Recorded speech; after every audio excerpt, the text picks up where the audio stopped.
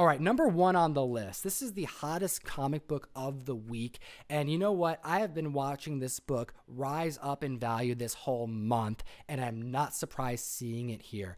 We have Giant-Sized Defenders issue number 3 making the list. The first appearance of the living computer, Michael Korvac.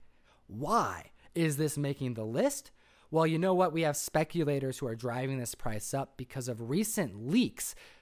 Is it leaks? Rumors on Reddit from pretty reputable leakers that we may be seeing an appearance of Michael Korvac in the next Captain Marvel movie.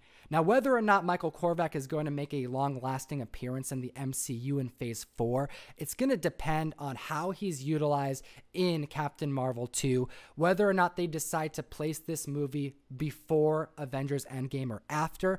If we see this character introduced between Captain Marvel 1 and Avengers Endgame, it's likely so that we see some type of heel turn and then Phase 4 appearance that will likely cause this book to spike that much more. How much more, you might wonder? Well, we're already seeing record sales at 9.4s hitting $525. Now, if you're wondering who is this Michael Korvac, the living computer, he's essentially the biggest case of employee harassment that has ever happened. In a dystopian future where Earth is taken over by aliens, we have our first traitor to the human race, Michael Korvac, who is a whiz on the computer and decides to do some work for the alien race to help them take over humanity.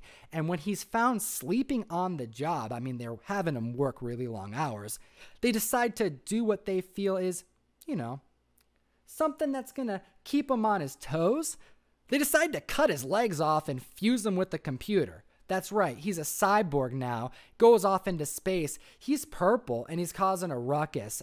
Is Michael Korvac, the living computer, going to be the next Thanos? Is Giant-Sized Defenders issue 3 the next Iron Man 55? Will we begin to see this book make spikes that we've never seen before? Well, it's already starting to happen, and if it continues, you know we'll be the first to be reporting on it. If you found any value to this video, I really appreciate it if you hit that like, and I want to give a big shout out to CBSI comicbookinvest.com for producing such great content every week for the comic book community.